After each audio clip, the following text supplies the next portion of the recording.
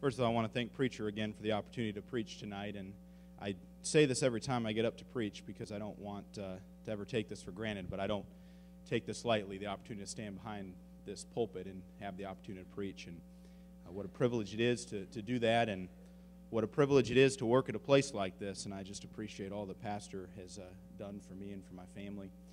Brother Sanderson, thank you for that song.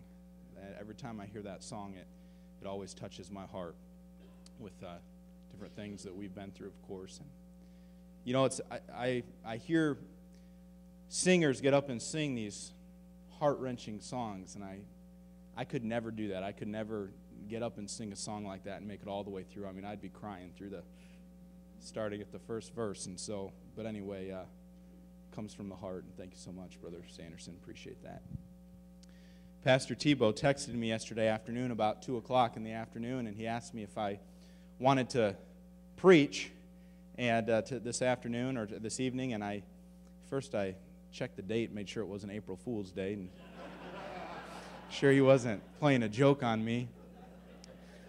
But it was either, but anyway, it wasn't. So I immediately went over and I got on my knees and I prayed and I said, Lord, what do you want me to preach on tonight? And I like it when God does this. You know, within 10 seconds, God just put this thought in my head immediately, and I just had this peace about what God wanted me to preach on tonight. And I want to talk tonight for a little bit about the power of unity.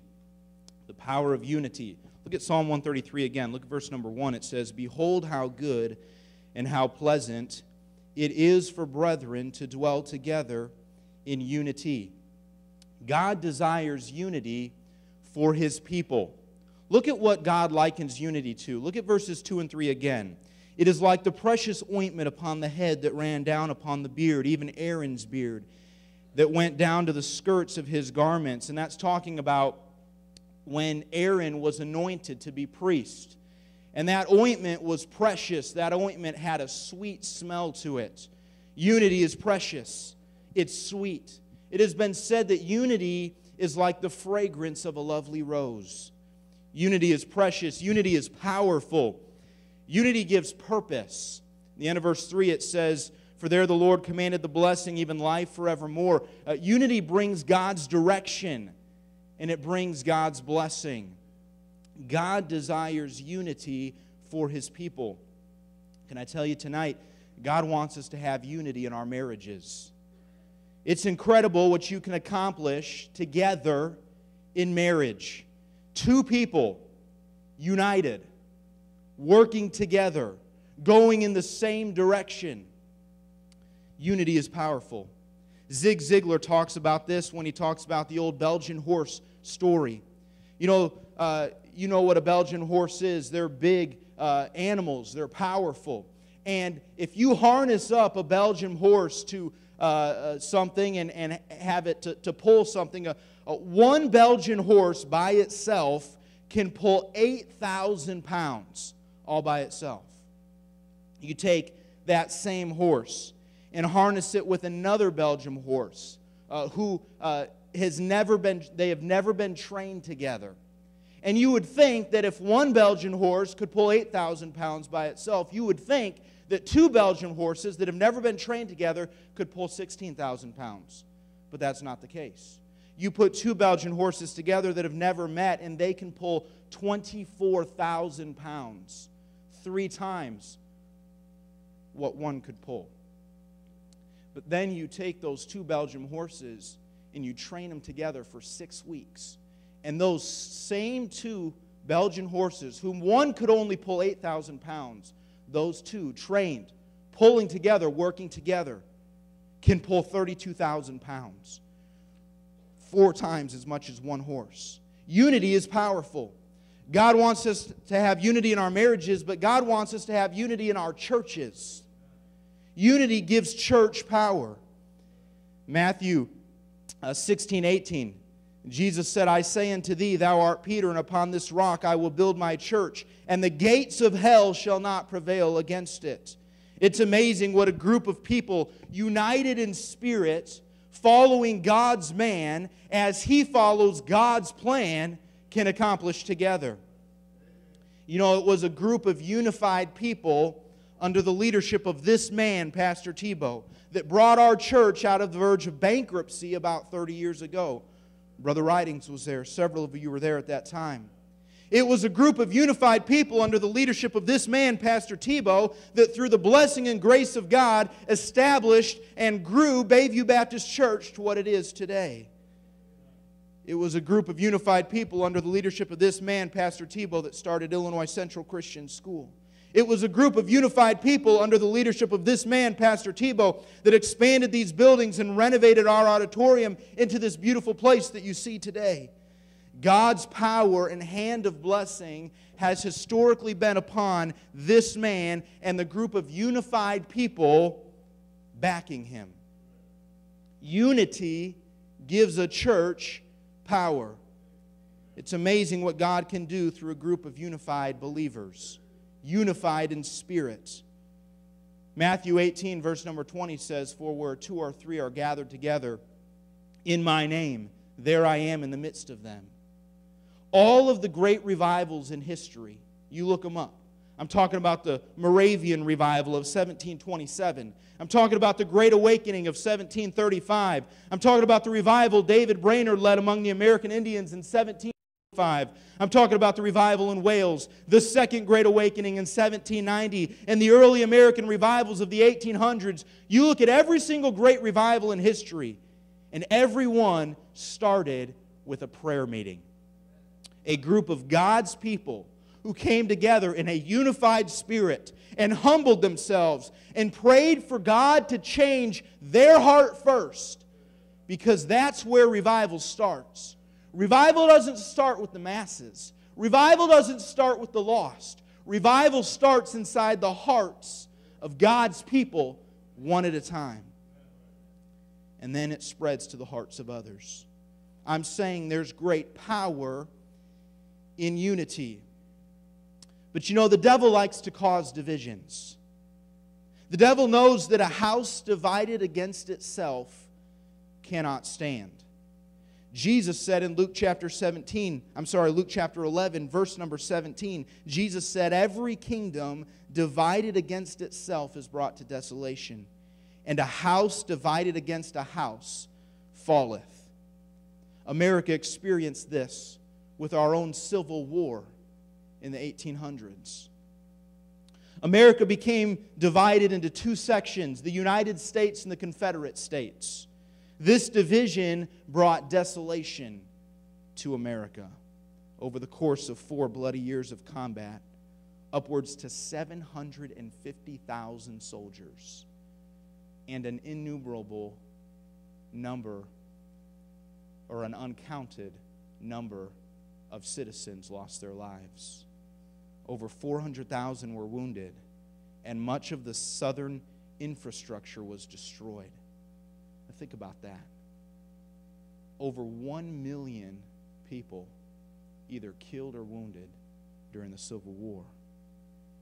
America experienced this desolation, a house divided against itself, a kingdom divided against itself is brought to desolation.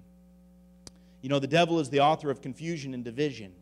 The devil is the one that led an insurrection in heaven, which resulted in himself and a third of the angels being cast out of heaven. And can I tell you, the devil would love for nothing more than to bring division to our homes and to our churches. God only knows how many good churches have been destroyed by divisions that came from within the church. It has been said that a church that loses its pastor for any reason besides God moving him on, I'm talking about for things even like morality, for doctrinal changes, or maybe people rising up against the pastor because they want things done differently. Listen, a church that loses its pastor for any reason besides God moving him on always loses. Check them out. They crumble. Doesn't matter what half or what section you're looking at. God only knows how many good churches have been destroyed by divisions from within the church. God only knows how many marriages have been destroyed by divisions. The Bible says that when 2 people come together in marriage, they are united. They become one. In Matthew chapter 19, verses 4 through 6, Jesus said, "Have ye not read that he which made them at the beginning made them male and female, and said, For this cause shall a man leave his father and mother, and shall cleave to his wife, and they twain shall be one flesh. Wherefore they are no more twain, but one flesh. What therefore God hath joined together, let not man put asunder." It has been illustrated that when two people come together by marriage, that it's like two boards being glued together. And when you try to rip those boards apart, what happens? It splinters. There's damage done that can never be repaired. The devil would love for nothing more than to cause division in our relationships and destroy our marriages. The devil would love for nothing more than to cause division within our church, to divide the spirit of this congregation against each other and against the man that God put over us. Mark this down: a divided spirit is a destroyed spirit. A divided spirit is a destroyed spirit. As a church, we ought to be unified in spirit and unified in purpose. But you know, God doesn't just want unity. There are a lot of people out there in the world that are unified for the wrong reasons. God doesn't just want unity. God wants unity in the spirit of truth. God wants unity in the spirit of what's right. John 4:24 says, "God is a spirit, and they that worship Him must worship Him in spirit and in truth." Deuteronomy 32:3-4 says, "Because I will publish the name of the Lord, ascribe ye greatness unto our God. He is the rock. His work is perfect. For all His ways are judgment. A God of truth and without iniquity, just and right is He." 1 Timothy 3:14-15 says, "These things write I unto thee, hoping to come unto thee shortly. But if I tarry long, that thou mayest know how thou oughtest to behave thyself in the house of God." Folks, we need to learn how to behave ourselves in the house of God and with the people of God. It says that thou oughtest behave thyself in the house of God, which is the church of the living God, the pillar and ground of the truth. We need unity in our churches today. A unified spirit among God's people. A unified willingness to follow God's man. We need unity. But what prevents unity? I wrote down tonight 3 things that prevent unity. And I'm sure that you could come up with more than these 3 things. But I want to give you tonight these 3 things that the Lord laid upon my heart. First of all, I want you to understand that carnality prevents unity. Carnality prevents unity. When we're drawn away from our walk with God, when our heart is drawn away by the desires of our flesh, when our heart is drawn away from God by the influence of the world, when you feed the flesh, you divide yourself internally. When you fail to feed your spirit, your inner man, with the Word of God, you divide yourself. When you stop walking with God, you divide yourself. Matthew 6:24 says, "No man can serve 2 masters. For either he will hate the one and love the other, or else he will hold to the one and despise the other. You cannot serve God and mammon." 1 John 2:15-17 says, "Love not the world, neither the things that are in the world. If any man love the world, the love of the Father is not in him. For all that is in the world, the lust of the flesh, and the lust of the eyes, and the pride of life, is not of the Father, but is of the world. And the world passeth away, and the lust thereof. But he that doeth the will of God abideth forever." 1 John chapter 2, verses 3-6, just a few verses earlier, says this, "And hereby we do know that we know Him, if we keep His commandments. He that saith, I know Him, but keepeth not His commandments, is a liar, and the truth is not in him. But whoso keepeth His word, in him verily is the love of God perfected." Listen to that phrase, the love of God perfected. And folks, that's what we need in our marriages. That's what we need in our churches. We need more of the love of God perfected in our hearts. "Hereby know we that we are in Him. He that saith he abideth in Him ought himself also to walk even as He walked." So how do you prevent carnality from dividing you and destroying you? Well, it's simple. Keep walking with God. Stay in God's Word daily. Pray daily. Stay faithful to church. Keep walking with God. Keep your sins confessed. The Bible says in 1 John 1:9, if we confess our sins, He is faithful and just to forgive us of our sins and to cleanse us from all unrighteousness. How do we prevent carnality from dividing us and destroying us? By continuing to walk with God every day. Carnality prevents unity. What can happen in a marriage is one or both spouses stops walking with God and they begin to get carnal. They drop out of church. They stop reading their Bibles. They stop praying. And they begin to get carnal. Before they know it, there's division in their marriage. What can happen in a church is when you stop walking with God and your heart begins to get carnal, and then you start to negatively affect others in the church because you're not walking with God, because you don't have the right spirit. The solution? Keep your heart right. Keep walking with God. So carnality prevents unity. Number 2, discontentment prevents unity. Discontentment prevents unity. When I talk about discontentment, we're talking about lack of faith. Division is what destroyed the Israelites time and time again. What prevented the Israelites from entering into the promised land? Division. Discontentment. That's what discontentment really is, isn't it? It's a lack of faith. It's a lack of faith in God, in God's plan.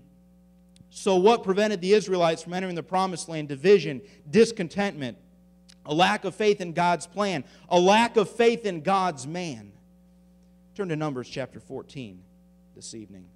Numbers chapter 14.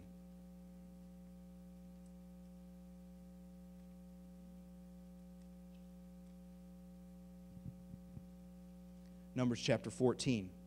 This won't be a long message tonight, but I pray that God would use it.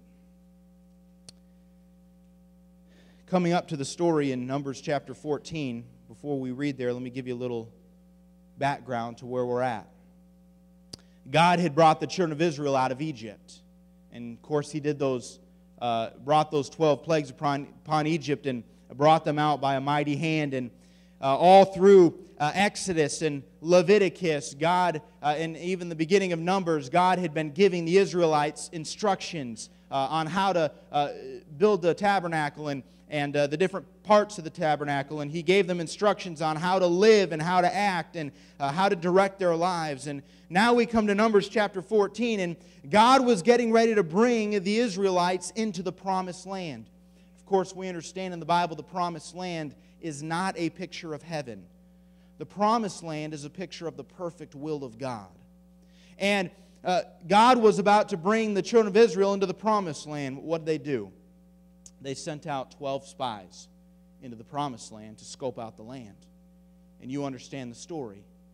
10 of them came back and they talked about how incredible the land was. They talked about the grapes. They had that strand of grapes, that cluster of grapes that they cut off, and literally 2 men had to carry it between their shoulders, and it was incredible. And no doubt as they carried that thing into the camp, the eyes of the people got big, and they talked about how the land flowed with milk and honey.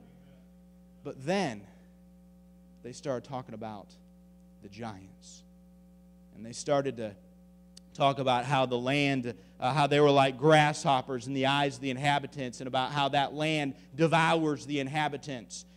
And they began to talk about how fearful that land was, and they brought a bad report. 10 of those spies did, and what did they do? They caused division.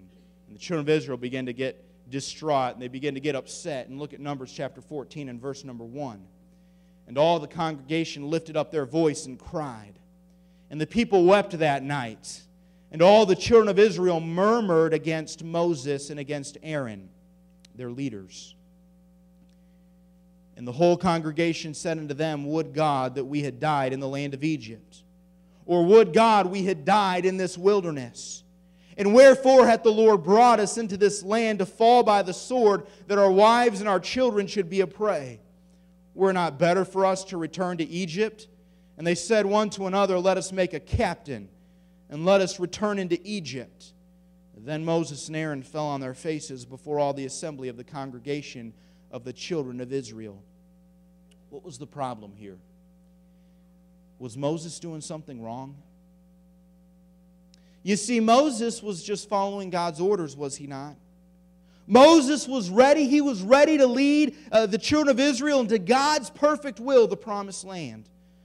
But their problem was they got all worked up and they didn't want to follow the leader. They were discontent with the plan, and they were discontent with God's man. But this discontentment, mark it down, this discontentment did not just show up in their hearts the day those spies came back into the camp. Oh no. This discontentment had been building up and breeding in their hearts over the last several months. You see, in Exodus chapter 16, you don't have to turn there, but in verses 2 and 3, the Bible talks about how the children of Israel complained of hunger. It says, And the whole congregation of the children of Israel murmured against Moses and Aaron. Here they are, complaining again. Murmured against Moses and Aaron in the wilderness, and the children of Israel said unto them, Would to God we had died by the hand of the Lord in the land of Egypt. Doesn't that sound familiar, what we just read in Numbers chapter 14? This is all the way back in Exodus chapter 16. This is when they had just left Egypt. When we sat by the flesh pots, and when we did eat bread to the full, for ye have brought us forth into this wilderness to kill this whole assembly with hunger. They complained of hunger. In Exodus chapter 17, we read that they complained of thirst. It says in verses 1 and 2, And all the congregation of the children of Israel journeyed from the wilderness of Sin. Now, that's a pretty fitting name for that wilderness, the wilderness of Sin. After their journeys, according to the commandment of the Lord, and pitched in Rephidim. And there was no water for the people to drink. Wherefore the people did chide with Moses. There they go complaining again. And said, Give us water that we may drink. And Moses said unto them, Why chide ye with me? Wherefore do ye tempt the Lord? They complained of hunger. They complained of thirst. And then in Exodus chapter 32, they forsook God at Mount Sinai. The Bible says in verse 1, And when the people saw that Moses delayed to come down off the mount, this is when Moses went up to talk with God on the top of Mount Sinai. And it says, When they saw that Moses delayed to come down off the mount, the people gathered themselves together unto Aaron and said unto him, Up, make us gods which shall go before us. As for this Moses, this man that brought us up out of the land of Egypt, we wot not what was become of him. What happened? Discontentment. They became discontent. They became impatient. They didn't want to wait. They didn't want to follow the plan. Numbers chapter 11, verse number 1. The Bible says they complained. Now this is interesting. In Numbers chapter 11, verse number 1, the Bible doesn't even tell us what they complained about. Listen to this verse. It says, And when the people complained, it displeased the Lord. You know what complainers do? They complain. You find yourself complaining a lot? Do you find yourself having a bad attitude a lot? You better watch yourself. Your attitude is contagious. And you're probably causing division among God's people. They complained. And then in Numbers chapter 11, verses 4 through 6, they complained about the manna. The Bible says, And the mixed multitude that was among them fell a-lusting, and the children of Israel also wept again, and said, Who shall give us flesh to eat? We remember the fish which we did eat in Egypt freely, the cucumbers and the melons and the leeks and the onions and the garlic. And it's funny how they remembered all these wonderful things. And they didn't remember all those bricks that Pharaoh made them make. And they didn't remember all that hard labor and all the times they got beat. They didn't remember all that. They remembered all this good food. But now our soul is dried away. There is nothing at all besides this manna before our eyes. You can just hear them crying as they're saying this. Folks, they complained of hunger in Exodus 16. They complained of thirst in Exodus chapter 17. They forsook God at Mount Sinai in Exodus 32. They complained in Numbers 11, verse 1. They complained about the manna in Numbers 11, 4 through 6. In Numbers chapter 12, verse number 1, we see that even Miriam and Aaron, Moses' own brother and sister, complained about him. In Numbers chapter 12, verse 1, the Bible says, "And Miriam and Aaron spake against Moses because of the Ethiopian woman whom he had married, for he married an Ethiopian woman." Now, did they have a legitimate beef with him? Did they? I don't know. Was this someone he was not supposed to marry? I don't know. The Bible doesn't say. But what I do know is God didn't like their attitude. You see, what happened here is, in this progression of negativity among God's people, what happened here is that negative attitude began to rub off on the staff, Miriam and Aaron. And negativity, folks, is contagious. You know what happens a lot of time in churches? People come to the same church for many years. And after a while, hearing the preacher over and over and over again, the sheep start getting used to the shepherd's voice. They get used to the voice. They don't hear the same things that they used to hear, the same warnings. They don't get the same conviction. They start getting discontented. Do you see a pattern here with the Israelites? Complain, complain, complain, negative, negative, negative, discontentment, discontentment, division, division. Folks, even though God had already told them it was all going to work out, you do understand that the children of Israel weren't going into this deal blind, right? I mean, they had watched God bring them out of Egypt. They had watched God divide the Red Sea. They, with their own 2 feet, had walked across the dry ground. They weren't going into this deal blind. And even if that wasn't enough, in Leviticus chapter 20, verse number 24, it outright says, God outright told them, He said, "But I have said unto you, ye shall inherit their land." Now, I don't care if there was giants in the land or not. If God said, you're going to inherit the land, guess what was going to happen? They were going to inherit the land. He said, ye shall inherit their land, and I will give it to you to possess it. A land that floweth with milk and honey. I am the Lord your God, which have separated you from other people. Folks, God gave them His own personal guarantee that everything was going to work out all right. Guess what? God has a plan. You understand that? God has a plan for your life. God has a plan for your marriage. God has a plan for this church. You know, God already knows how it's all going to work out. But the Israelites' continual discontentment bred division. And they lost their faith in God's plan. And they lost their faith in God's man. You see, once you have a problem with the leader, once you have a problem with God's man, you will find it easier and easier to criticize him. It's like this. Somebody said, once you make up your mind that there's something you don't like about someone, there's nothing they can do right. That's the truth. This can happen in your marriage. Don't let yourself get discontent in your marriage. Don't let your mind dwell on all the things that you don't like about your spouse. Do you know what God's plan for your marriage is? I'm talking about God's plan. Stay together. That's God's plan. This can happen in our church. We start getting upset about the way things are done or decisions that are made, and we start getting upset about the direction God is leading our pastor, and we get discontent. And the next thing we know, there's division in God's house and among God's people. Discontentment prevents unity. We're talking about the power of unity tonight. Behold how good, and behold how pleasant it is for brethren to dwell together in unity. Discontentment prevents unity. Number 3 tonight. pride prevents unity. Pride prevents unity. I'm talking about pride. I'm talking about self-focus. I'm talking about letting your feelings determine your direction. That's dangerous. When you start to get your eyes off of God, and you start to get your eyes off of God's work, and you start to get your eyes on yourself and your feelings, that's pride.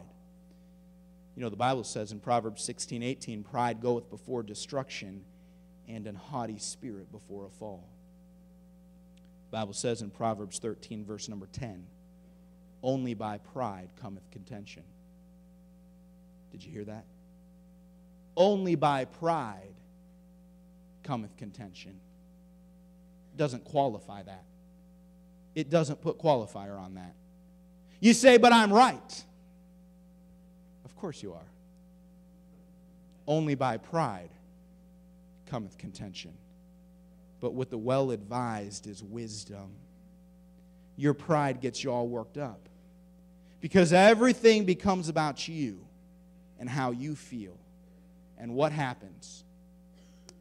A lack of trust begins to develop.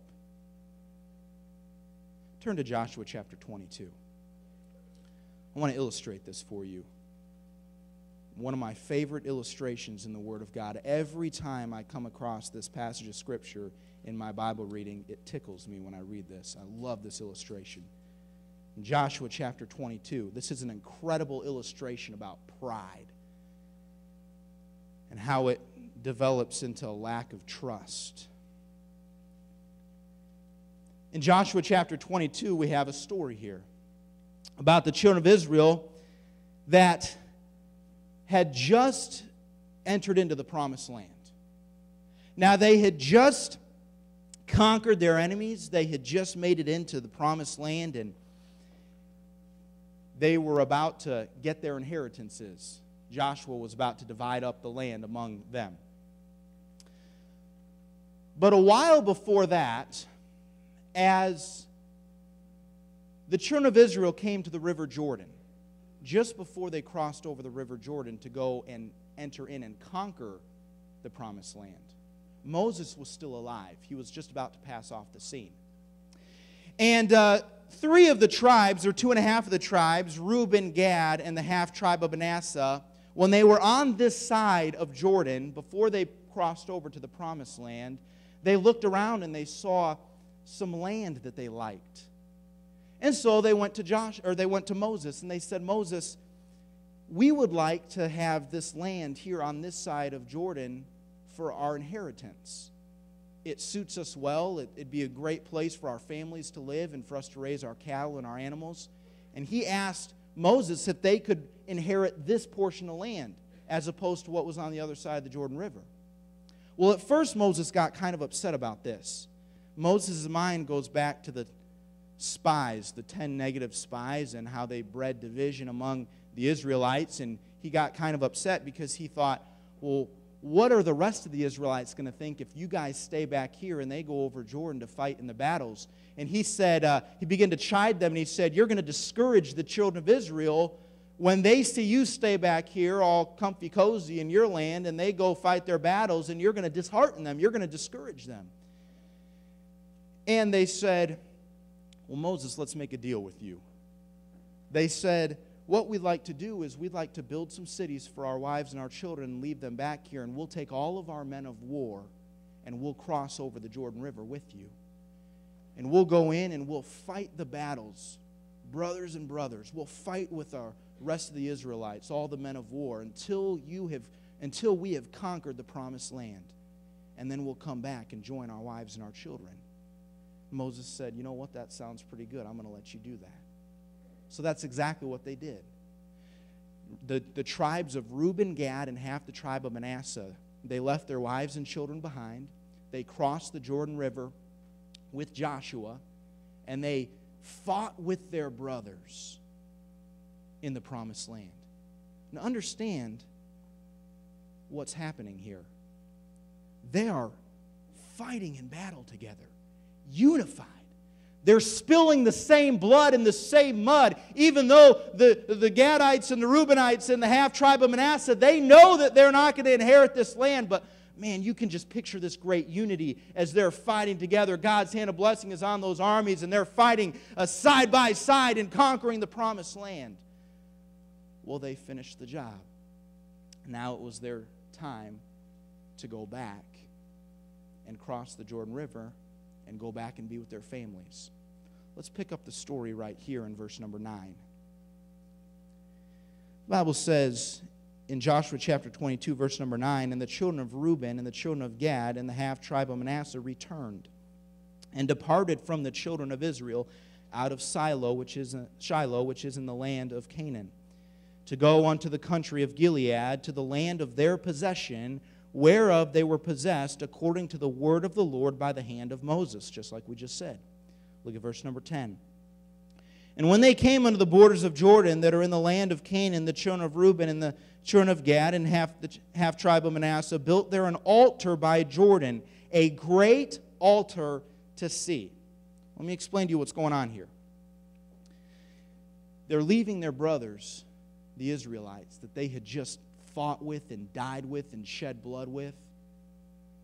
They left them and they got to the other side of Jordan, and the thought entered their mind. We have this Jordan River that's dividing these two groups of people. We're all brothers. We're all Israelites. But what's going to happen when our generation dies off and their generation dies off, and their children see us over here on this side of the Jordan River? Their children are going to discourage our children. They're going to tell us that we are not really part of the tribes of Israel. We don't really have inheritance with the Lord. That God put this river between us. And they said, what can we do to prevent that from happening? We need some sort of memorial. We need something to remind our children for generations and generations to come that we're on the same side, that we're still the Lord's people. They said, this is what we're going to do. We're going to build this altar, this giant altar, not just a small altar, an exact replica of the altar that they sacrificed on before the tabernacle. They were going to build this giant altar that could be seen from all the way across the Jordan River, and we're going to build it as a memorial so that one day when we pass off the scene and our children are asked and questioned by the children of the rest of the tribes on the other side of Jordan who we are, we can say, hey, look at this altar. This is a memorial of the altar of God, and we're on the same side. It was a memorial. Look what happened. Verse number 11. "And the children of Israel heard say," this is the children of Israel on the other side. This is the rest of the tribes on the other side of the Jordan River. "And the children of Israel heard say, Behold, the children of Reuben and the children of Gad and half the tribe of Manasseh have built an altar over against the land of Canaan in the borders of Jordan in the passage of the children of Israel." Now, they could see this altar from a long ways off. They saw it going up. Look at verse 12. And when the children of Israel heard it, the whole congregation of the children of Israel gathered themselves together at Shiloh to go up to war against them. Now think about this. The rest of the tribes of Israel are on, now don't read ahead on me now. The rest of the tribes of Israel are on the other side of the Jordan River. And they're looking at this altar that's going up. And all of a sudden, somebody said, who knows who it was? I don't want to guess. I'm sure it wasn't a woman.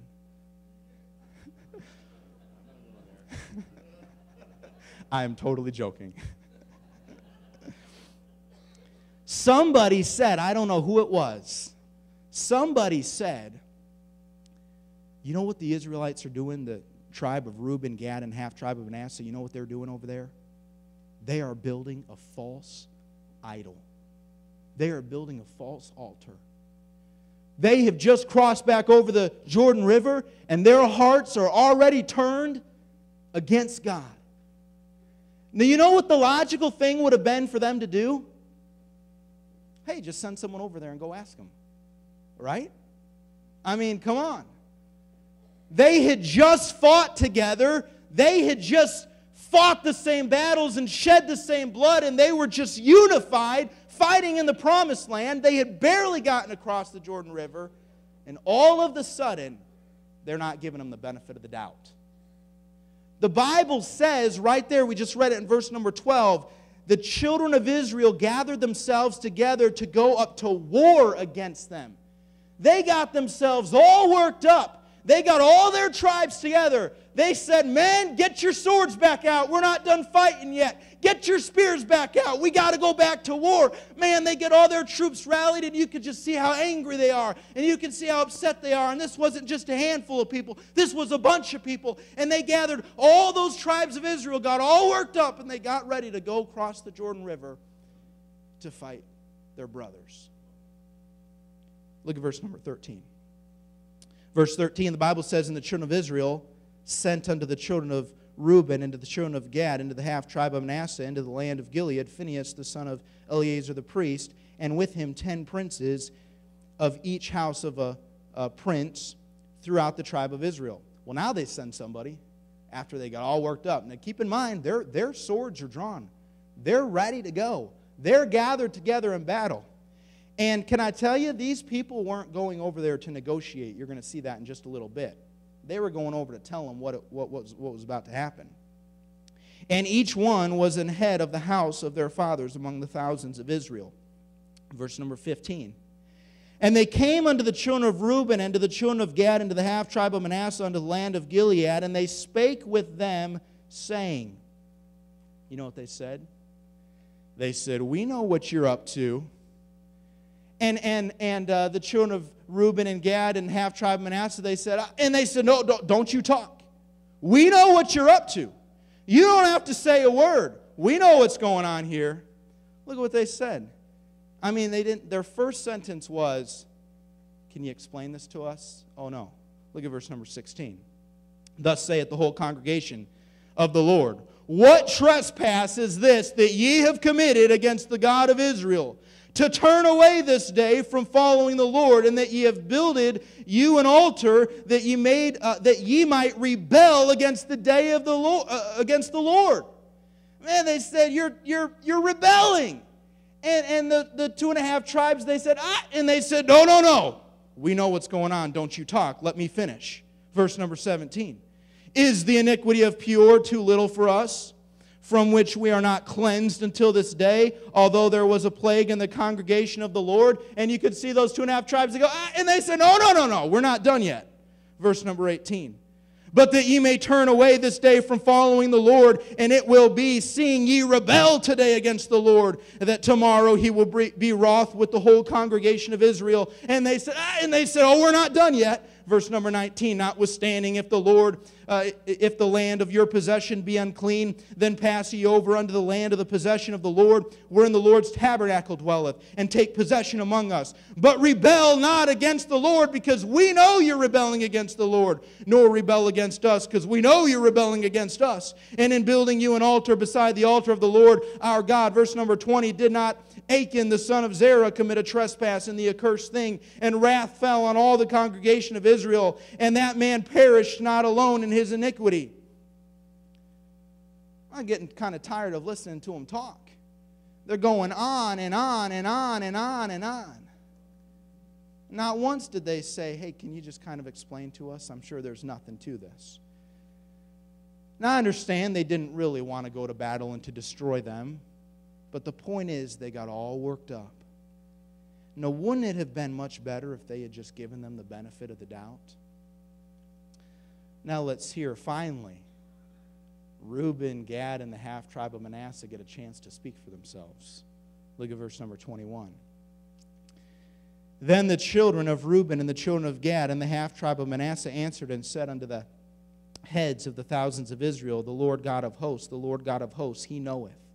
And Israel he shall know, if it be in rebellion or if in transgression against the Lord. Save us not this day." In other words, if we're really guilty, we deserve to die. Verse 23, "That if we have built us an altar to turn from following the Lord, or if to offer thereon burnt offering or meat offering, or if to offer peace offerings thereon, let the Lord himself require it. And if we have not rather done it for fear of this thing, saying, in time to come your children might speak unto our children, saying, what have ye to do with the Lord God of Israel? For the Lord hath made Jordan a border between us and you, and ye children of Reuben and children of Gad, ye have no part in the Lord, so shall your children make our children cease from fearing. Therefore we said, let us now prepare to build an altar, not for burnt offering nor for sacrifice, but that it may be a witness between us and you and our generations after us, that ye might do the service of the Lord before Him with our burnt offerings and with our sacrifices, with our peace offerings, that your children may not come to say to our children, ye have no part in the Lord. I won't read the rest of it there. Could you see the look on their faces? Phinehas and those 10 elders from the tribes. Can you just see the look on their faces? They're all red. Man, they just got done chewing them out. They just got done telling them what was going on, and they're all mad and angry, and all of a sudden they're explaining this, and you can just kind of see their countenance. You can kind of see the red color go away from their face. That anger kind of turns into like a stare, blank stare. You kind of see their tail kind of going down between their legs, sheepishly. And you know what's funny about this story is it's almost like when the children of Israel, when Reuben, Gad, and the half-tribe of Manasseh, when they got done telling them what really happened, it's almost like those 10 tribes, those 10 guys, they said, oh, okay. And they turned around and they went back over to the other side of the Jordan River. Look at verse number 32. Verse number 32, and Phinehas the son of Eleazar the priest and the princes returned from the children of Reuben and from the children of Gad out of the land of Gilead unto the land of Canaan to the children of Israel, and brought them word again. And the thing pleased the children of Israel, and the children of Israel blessed God, and did not intend to go up against them to battle and destroy the land wherein the children of Reuben and Gad dwelt. This is the part that tickles me. Verse 34. And the children of Reuben and the children of Gad called the altar, what? What's the name of that altar? Ed. I just think that's funny. Call the name of the altar Ed. Folks, the next time you get all worked up about something because you know what all the facts are, the next time you get all worked up about somebody because of some motive that you're certain that person had, you ever said this? I know what they were thinking. I know what they did. Has that ever happened to you? You start getting all worked up about something that you think you know, but the truth is you don't really have all the facts. And guess what's happening? The devil is causing divisions. He's playing with your pride. The next time that happens to you, remember Ed.